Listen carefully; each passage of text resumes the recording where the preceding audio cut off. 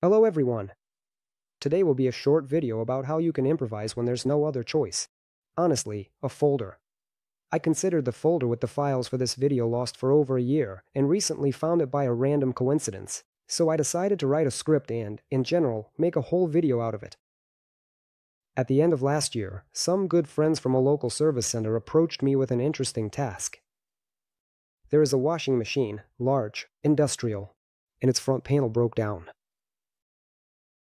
Here it is, by the way, right in front of you. This front panel has been repaired multiple times, and, for a while, all of this even worked.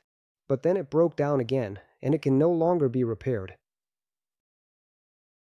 The problem is that the washing machine is old, although it's good and by no means cheap. Therefore, as I was told, it's impossible to find this spare part for sale. Something needed to be done, and done urgently. I looked at this poor film and realized how much time the master had wasted on its restoration, and decided that the only rational solution in this situation was to make a new panel. Then we thought a bit more and realized that the board could be thicker, and it doesn't necessarily have to be made as a film. After considering all the nuances, we concluded that a standard 1.6 mm fiberglass board would fit just fine.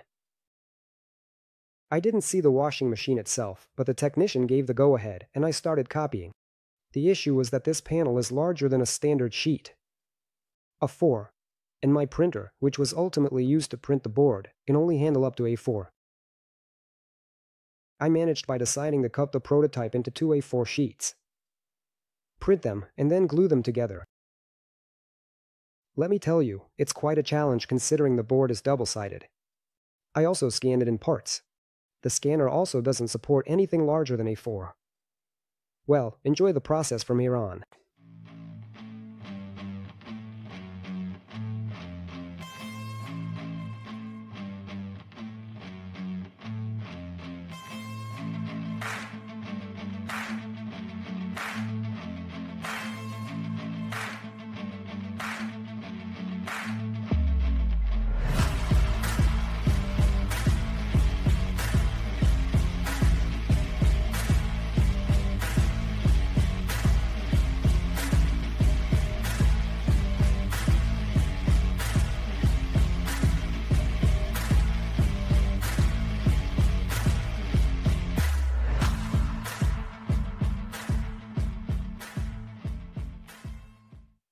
After creating the board in the editor, there's some more magic. And here it is in our hands, with all the cutouts, and so on. The board should have buttons and LEDs.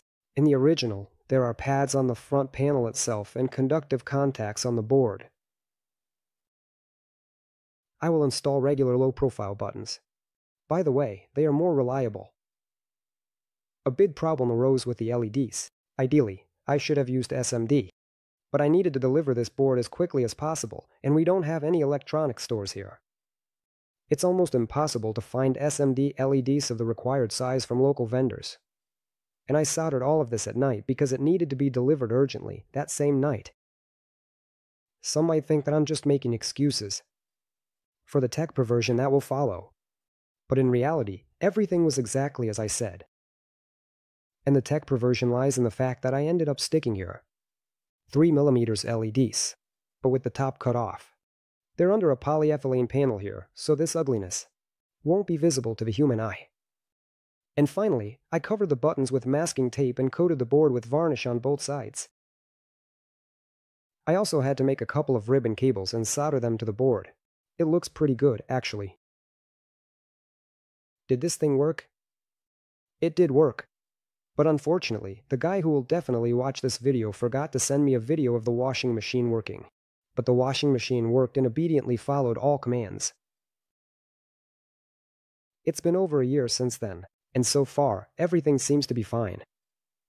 Maybe this video wasn't worth posting, since I'm even too lazy to film such repairs. But this is different. This method might help some of you someday in creating control panels for any devices. If you need a really thin board, there's always the option to use flexible foil-clad fiberglass. I have it too, but at that time, the sizes of the fiberglass in my stock were smaller than needed. That's all from me. Don't forget to rate this video, and in the video description, you'll find other useful links. Well, as always, this was Kazim K with you, and until next time, goodbye.